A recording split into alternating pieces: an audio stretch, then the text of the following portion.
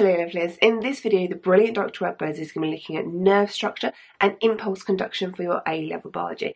Now what I want you to do with this video is watch it through slowly, making notes as you're going along, making sure that you understand what bits do what, where, when, and then to check that you do understand all of that properly. When you get to the end of the video, I want you to jump down to the description, go over to my website and do the quiz on there that will check you've properly understood everything.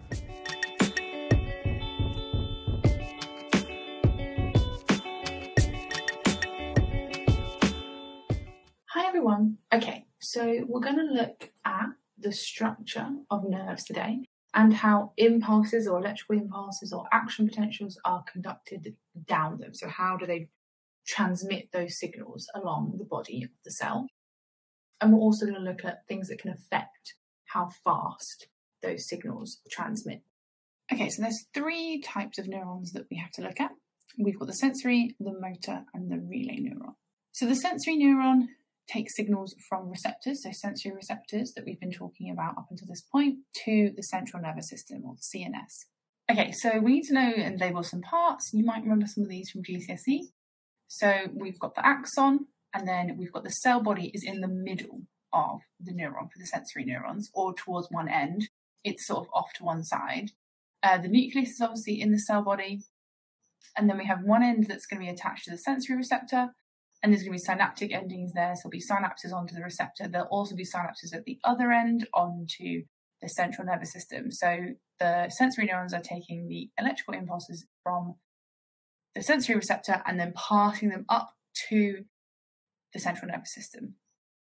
And you'll notice we've got an axon and a dendron here. That's just the term we refer to sort of talking about going away from the cell body, is the part that carries the impulse away from the cell body is going to be called the axon.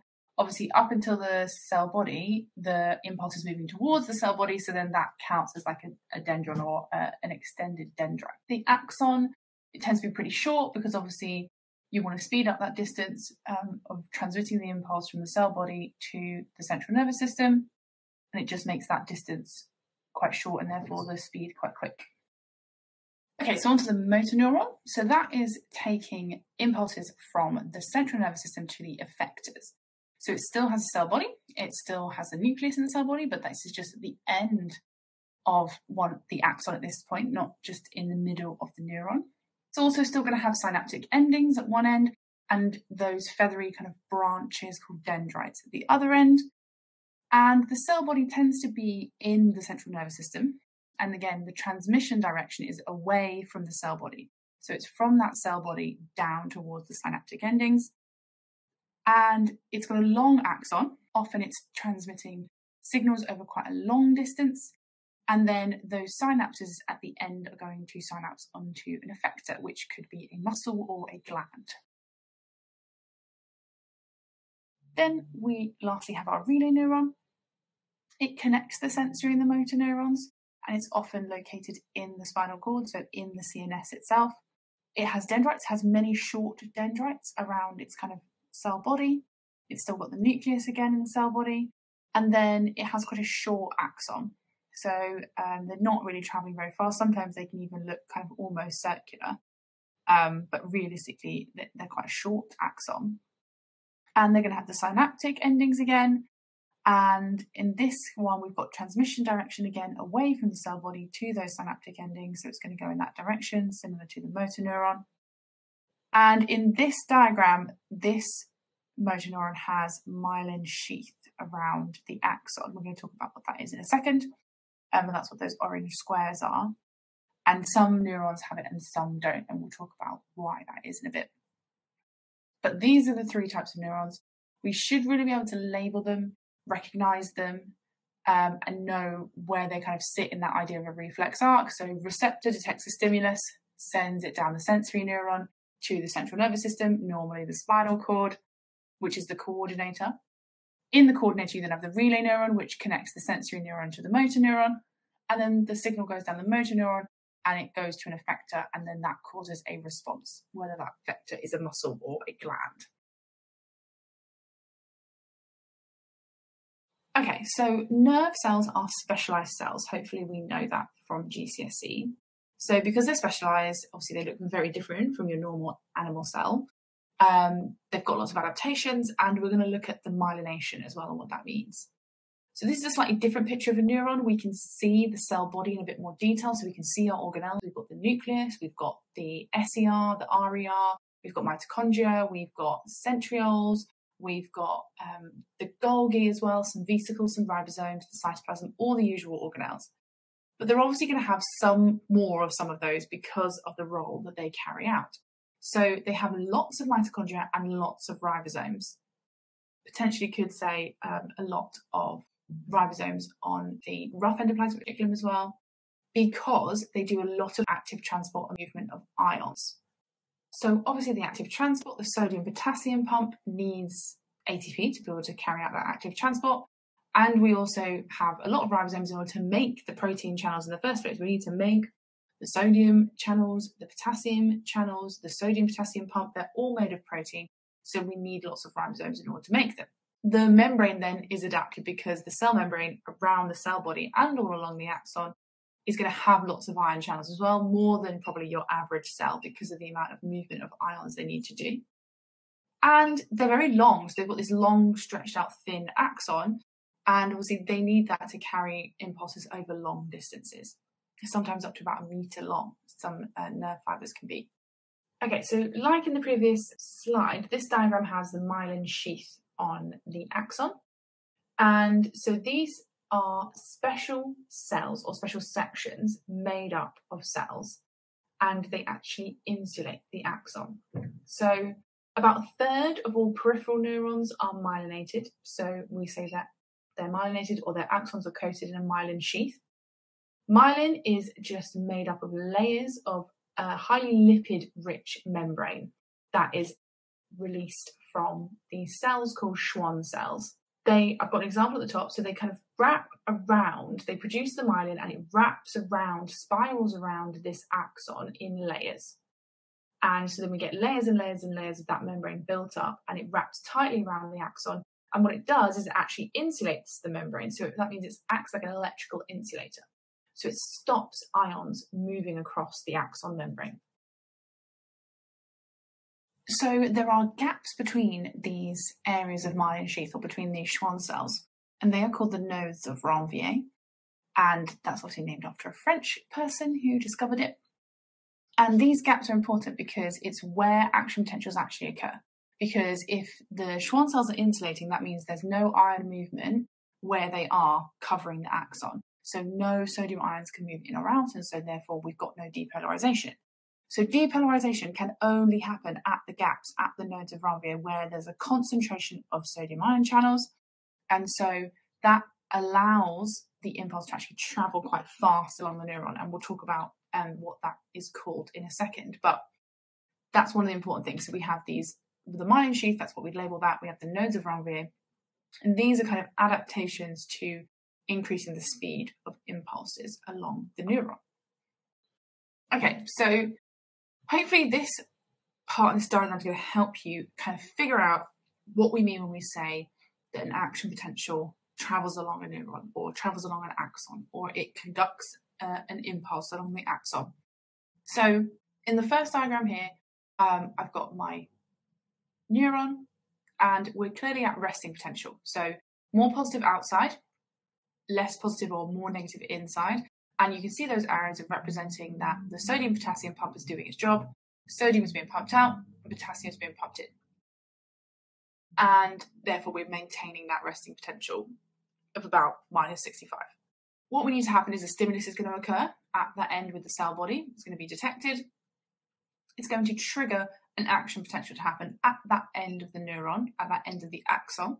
So that means the sodium channels are going to open, the sodium starts to come in. And that impulse, wave of depolarization we often call it, is going to move to the right along this axon. And that's because once the action potential is finished and we start repolarization, where sodium is being pumped out and potassium is leaving through its diffusion gradient, through its own ion channels, because the sodium ion channels are closed, no more sodium can leave that's not being pumped out by the sodium potassium pump, and some sodium is going to be able to diffuse to the right.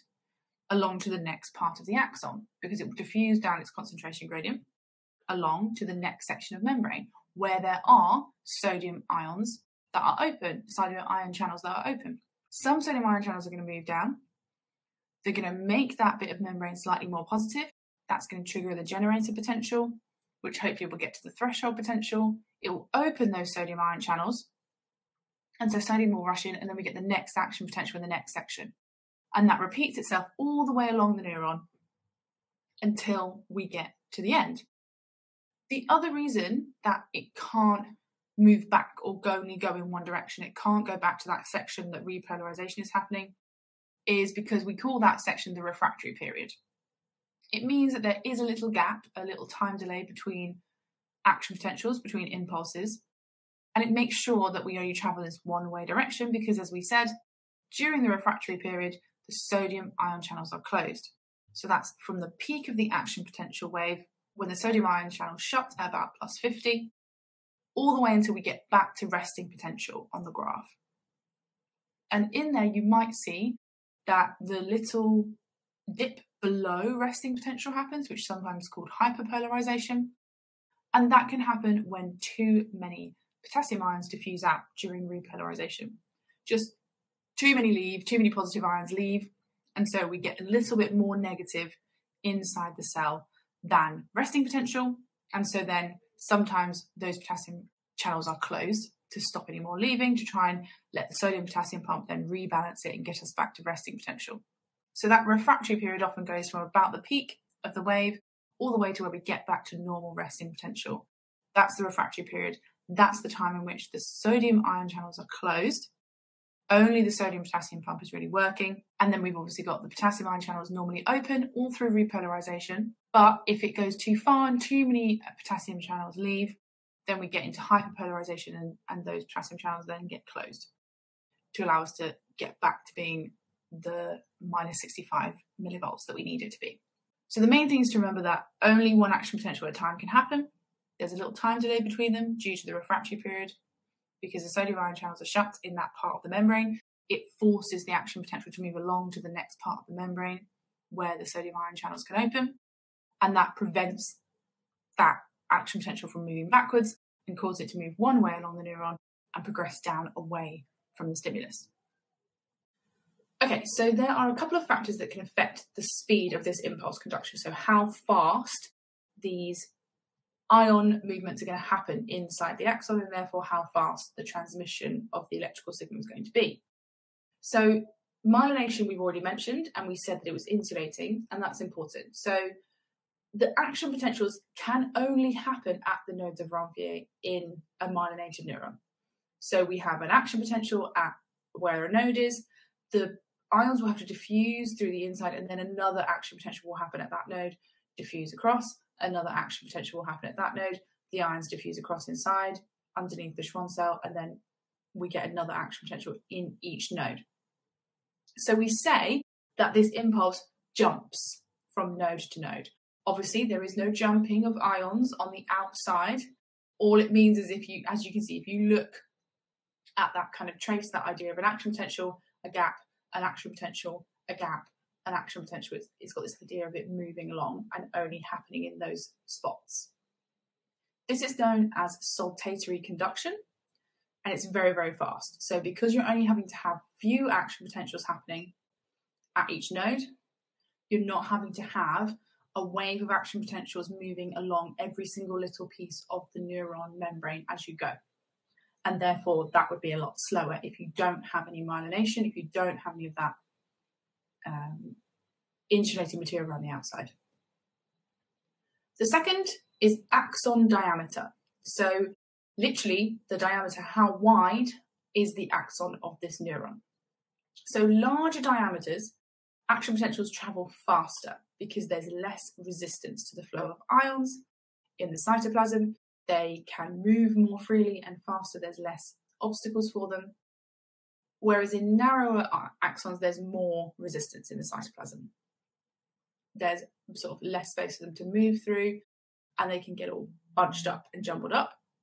So ions can reach parts of the membrane faster and depolarize them faster and cause a continuous wave of action potentials if you've got a wider axon diameter, which is great and very helpful.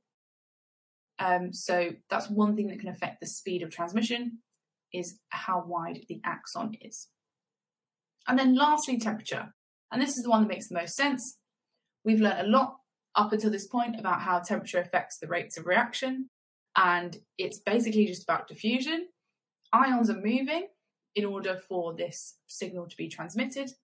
We're relying on diffusion as well as active transport, and those things are going to happen faster because the ions are going to be able to move faster at higher temperatures because they have more kinetic energy. So that increases the speed.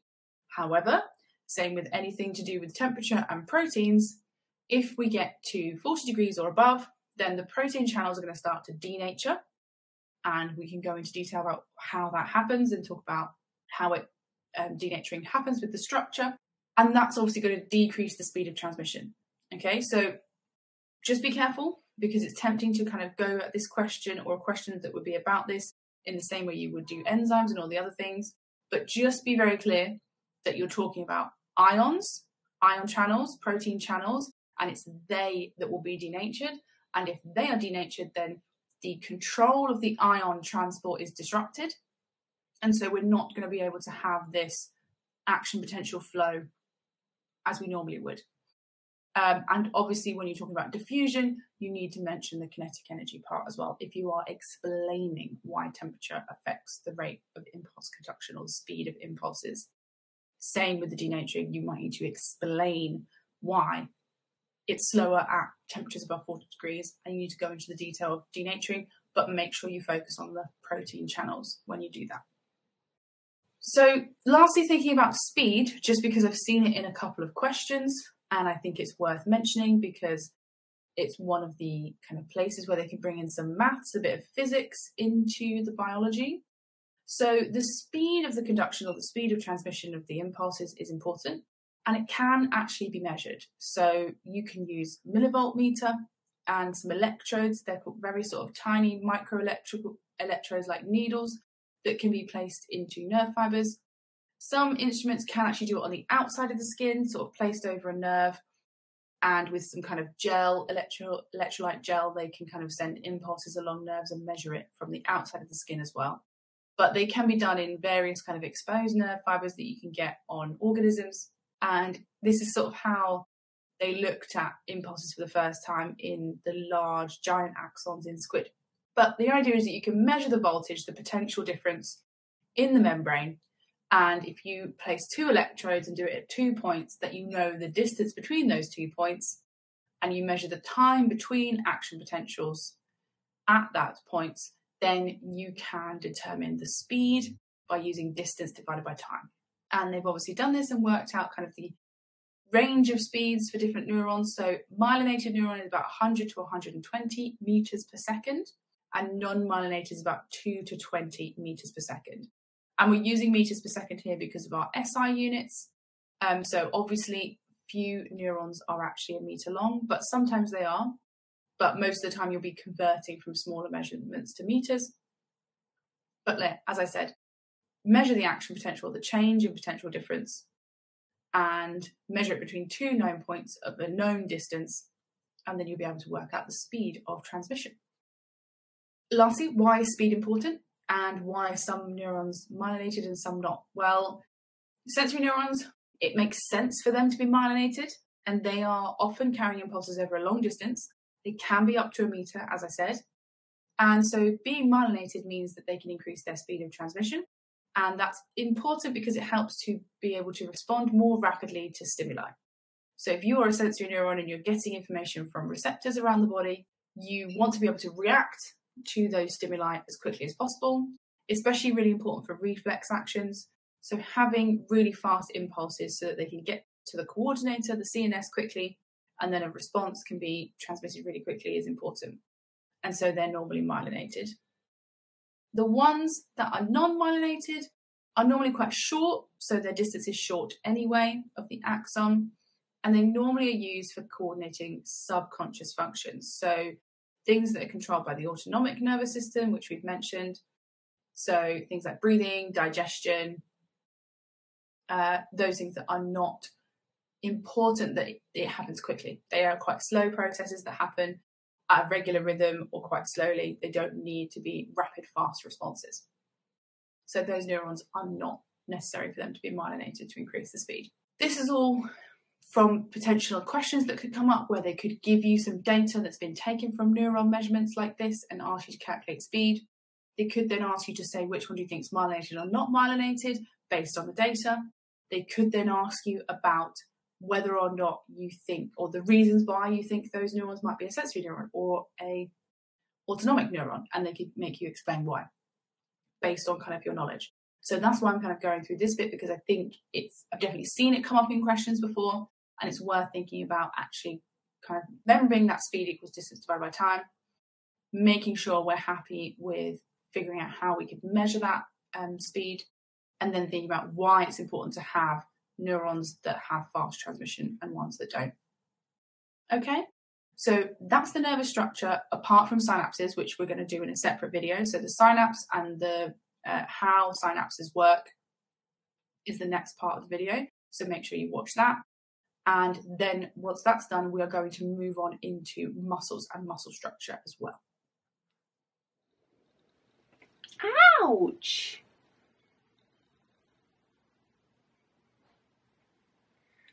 This is why in some videos I've explained scratches.